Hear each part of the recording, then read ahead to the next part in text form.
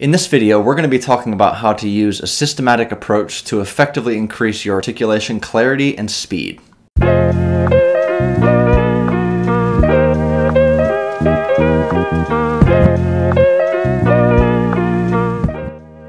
So having a good, crisp, and clear articulation is something that is extremely crucial for any brass player. On euphonium more than most instruments, it can be very easy to achieve a very flowing and singing legato style, but it can actually be pretty difficult to achieve a clear articulation when needed. In this video, I will take you through some ways that I have learned to both clear up my articulation and how you can learn to maintain that clarity and quality at faster speeds. So first, it's really important to understand the concept of articulating a single note.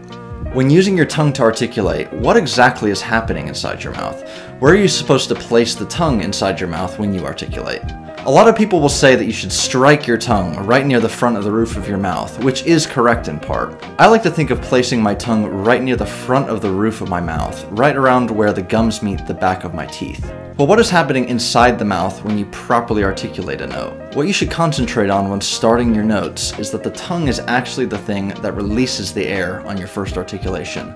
You should actually be thinking about pulling your tongue away from the teeth when you start the note. If you don't believe me, then just try saying the syllable toe or do, and while saying that, really concentrate on what you are feeling your tongue do when you say the consonant of the syllable. Is it striking the top of your teeth or is it pulling away? Chances are, if you try that, you'll find that the moment you use the consonant, your tongue is actually pulling away from the back of the teeth. It's easy to mistake this though when you're actually playing because there's so much going on that you need to think about other than that it can actually get a little bit overwhelming. Secondly, the motion happens so fast that it can seem like you're really just striking the back of the teeth with your tongue. This can definitely be a cause of an unclear articulation. So I'm going to show you one very simple exercise that you can use to work on clarity in a slower scenario, and then later in the video we'll get into how to speed up this concept in a quicker application. This exercise can be found in the Arbin Method book, which I would say is an absolute must for any brass player.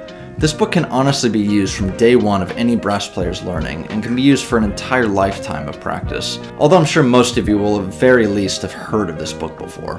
Be on the lookout on my channel for a video I will make of my full Arbin routine and why I've chosen certain exercises to help maintain my playing from day to day. So back to our first exercise. It is located near the front of the Arbin in the first study section, and in this you can really practice the concept of releasing the air with the tongue rather than striking each note. It is important that you try and maintain a great quality of tone on every note and try to make each articulation very uniform, almost like you were a bricklayer trying to produce the exact same brick every single time. If you'd like to know how you can improve your tongue quality, I've also made a video on the topic and you can find it by clicking right here. So you should play this at a pretty slow tempo to start out, maybe 100 beats per minute or so, and just focus on quality of sound and uniform articulation. One thing I like to do is to play these exercises 3 different times, once as written, once as 1/8 notes rather than quarter notes, and a 3rd time as 16th notes, all at the same tempo. That way you can work on 3 different speeds and try to maintain the quality of your articulation through all of them. If you can't play this at the 16th note speed, then definitely don't be discouraged. Just try and slow down the overall tempo until you're able to play it consistently, and then slowly move up the metronome mark, maintaining the fundamentals we have discussed. The next exercise I would use will be meant to help increase the speed of your single tongue on a single note. So as you can see, this is a systematic way to speed up your tongue through changing the rhythm you're playing. When you play this, it's extremely important to not forget about the amount of air that is required to make your tongue work. To put it in a more visual manner, just imagine that there's a flag hanging on a pole, and really the flag will only flap back and forth and be secure if there's wind blowing behind it. It's mostly self-explanatory, but I would definitely urge you to start this at a very slow tempo and don't speed up your tempo until you feel you're extremely comfortable at the fastest note speed in the exercise. One more thing I urge you to not do is to not articulate too hard while playing this. If you're articulating really forcefully, this will make it much more difficult to speed up and will only teach you to be able to start notes with a really hard tongue, which is honestly not ideal. If you want to play this exercise a couple times and do it once with a very light tongue and once with a more accented tongue, that will actually help you to show the difference. The third and final exercise that I'll show you in this video will sort of combine the previous 2 into an exercise that will combine a fast tongue while you have to move your fingers at the same time. I understand that this coordination is definitely something that a lot of people struggle with, and this exercise is designed to work on both of those things. Again, this will be out of the Arbin Method book and is located in the Scales section. If you would like to either purchase this book or see the sections I have specifically talked about in this video, those will both be linked down in the description. The great thing about this section of the book is that it will go through several different keys with the same exact pattern that is in this exercise. So once you feel comfortable in one key pattern, you can take the exact same concepts into as many keys as you'd like to. Again, this is meant to combine the clarity and speed aspects of tonguing, and they kind of go together in conjunction with each other. If you don't feel like you can play them clearly at the tempo you're going, then just slow down your metronome to a place where you can play comfortably and then slowly move the metronome back up over time. So I would set the metronome to around 80 beats per minute to start out, and then move it up a couple clicks every day so that you're reinforcing the good habits you've developed at the slower speed.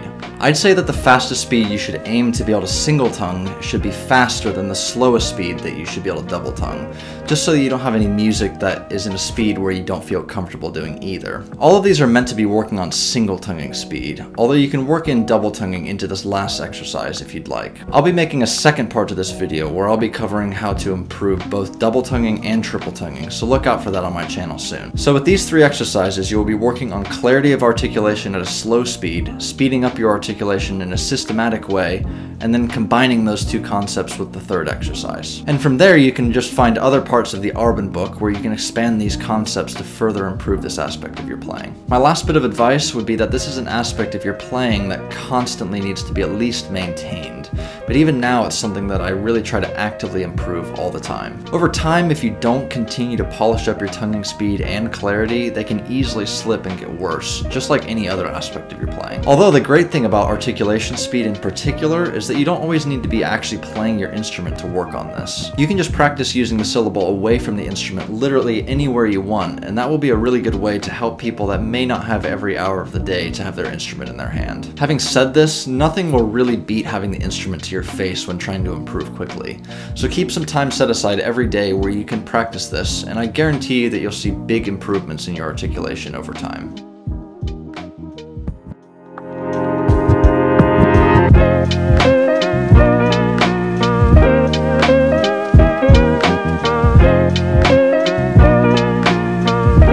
Thank you all so much for watching this video. I really appreciate it and hope that you find these videos useful. If you enjoyed this and want to see more videos like this, then please consider subscribing to my channel and hitting the notification bell to be one of the first people notified when I upload a new video. Thank you all again for watching, and I hope you have a great day.